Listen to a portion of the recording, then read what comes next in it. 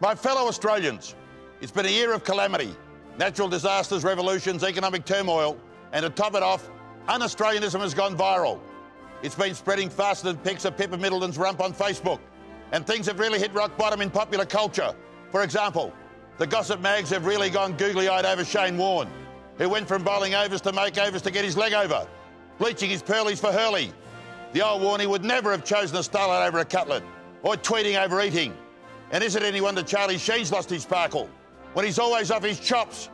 A lack of lamb has led to a litany of lamentable behaviour. We go gaga over a lady that wears a dress made out of lamb instead of eating it. We gawk at Kim Kardashian's exposed nuptials. We salivate over the TV trial of Michael Jackson's doctor. If only Jacko had popped chops instead of pills, he might still be with us, and a lot less pale and anaemic. And don't get me started on reality television.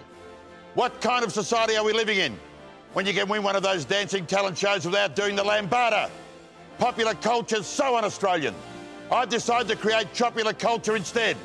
So, I'm changing my tune. I'm releasing my own chop song. If the Dalai Lama can spread kormas instead of karma on MasterChef, why can't I reincarnate myself as a chop star? So don't be an Australian. Get Barbie girl to the top of the pops and make lamb your #1 on Australia Day. You know it makes sense.